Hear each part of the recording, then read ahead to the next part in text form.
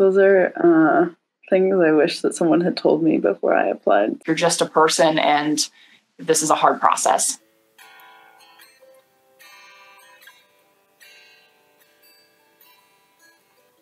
This is the part of Fresh Press Science where we give advice about graduate school. And I'm currently a fifth-year PhD candidate at the University of North Carolina in Chapel Hill. My name is Susanna.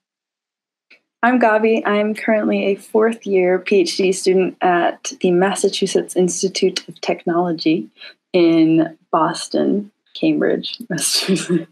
How do you apply to grad schools? What does that even look like? How to not freak out. How to maintain your regular life while you're doing it, because, a lot of times the advice kind of fits in with a lifestyle of you're not doing anything else. For some reason, you have all the time in the world. No free time. I was writing my honors thesis at the same time as I was applying for graduate school. There's a lot of resources, and we've linked our most favorites in the description. But each of us are going to talk a little bit about our top 3 tips for applying.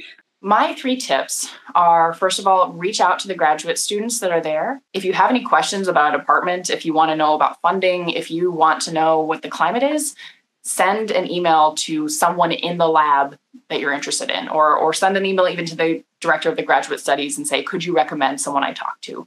Only apply to places that you want to go to. So often people choose backup schools, and you ask them, oh, well, what are you excited about there? And they'll say, well, if I don't get in anywhere else, I'll go there.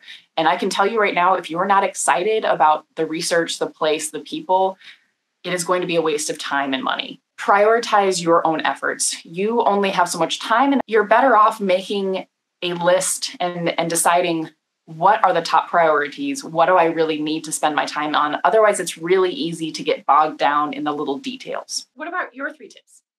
My first one is to stay as organized as you can, especially if you're applying to a lot of schools or you're emailing a lot of people. It depends on your process. Start a spreadsheet or a journal, whatever works for you. It's really important to stay organized. A lot of applications and fellowships and basically anything you apply for, a lot of it's luck.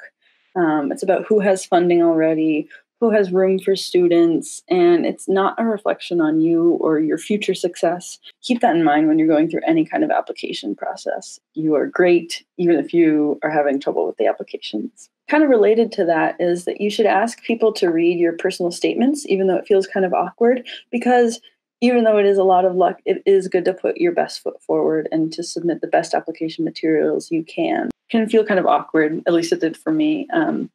But it's still really, really important to try to get feedback on. I totally resonate with the personal statement thing, because it's really scary. First draft is always garbage.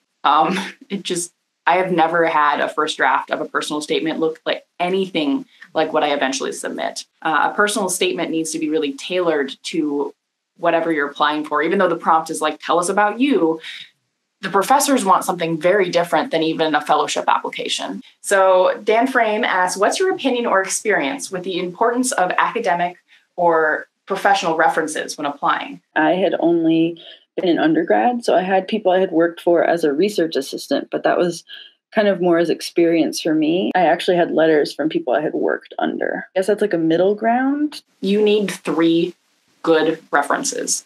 I made sure that all of my writers were going to talk about my potential as a researcher and as a student. You can do this by sending your letter writers a quick CV or a quick resume and say, these are the things that I'm going to be talking about in my application. Can you highlight them? As a letter writer, it is so appreciated. Some applications will allow you to put up to 5. My recommendation is to try to get professors to write this, because that's whose opinion matters. Yeah, I totally agree with that. If you have someone who is going to speak to a totally different part of your character, then maybe have an extra person. But otherwise, really tailor it to what they want to be reading. From Stina, we have, what if you don't have that many internships or jobs in science to show because you had to work a lot to financiate your studies? Especially talking about like inclusion in STEM professions, that a lot of the time people used to say like, oh, don't put on your lifeguarding job or your job in the dining hall. Like, my understanding is that now a lot of people are saying, well, actually, if you've managed to work and do well in school and find that you're really interested in science and research, like that's great. And so a lot of PIs will kind of reward you for having done hard work, even if it's not specifically science related. And you can say, like, I worked this job in the dining hall and it taught me this.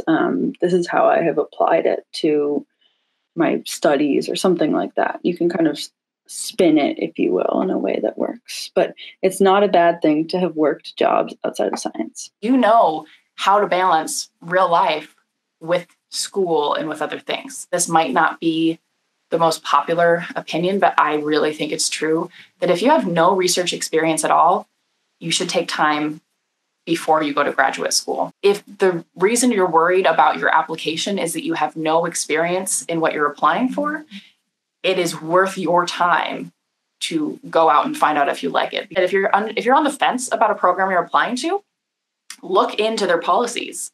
Find out how many years they guarantee funding for. Find out what they do if your professor leaves. Someone asked how long your undergrad took, and the fact that people outside of Germany go straight to PhD after undergrad is kind of odd to her. This is from Stina, because in Germany, you basically need a master's degree. We have a really US-focused view. We both went to undergrad in the US, and now we're in grad school in the US. So my undergrad took me 4 years, and my PhD program is going to take me 5-ish. PhD programs in Europe and Australia and New Zealand are usually more like 3 years.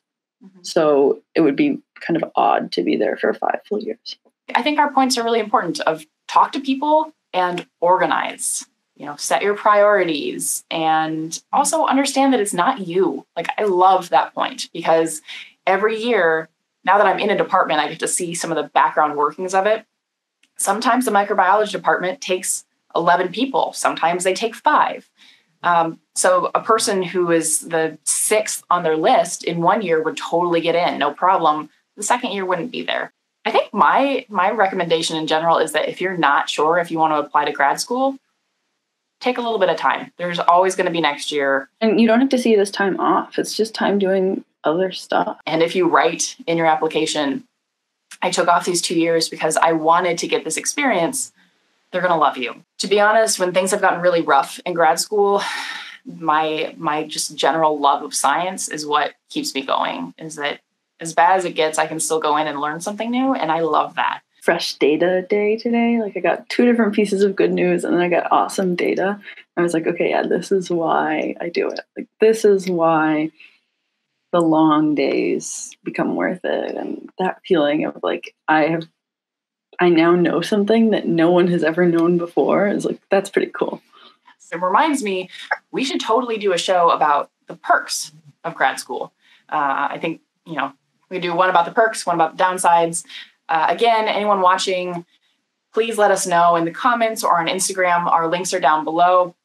What you want us to talk about in the future. If you are a grad student or anyone and you disagree with our advice, I would love to hear that too, because it's always better to have more voices than for you to just be like, they don't know what they're talking about. Bye. I would way rather hear from you and we can talk about why we disagree. I think that's always really fun. If you don't know any grad students or you don't feel like you can reach out to any, there are 2 here who you could talk to, and we'll try to point you in the right direction if we can. You can find us on Twitter, probably find us anywhere. Pretty easy to find. Both of our names are pretty easy to find. Susanna L. Harris, Gabi Serrato Marks. Our information will be in the links down below. And that's a good reminder that if you like this stuff, if you have anything else you want us to talk about, especially about grad school or even science, put a comment and the stuff down below. Please come back next week. We will be here on the Nexus channel with the SciCommunity. Again, my name is Susanna Harris. I'm Gabi Serrato Marks. Bye.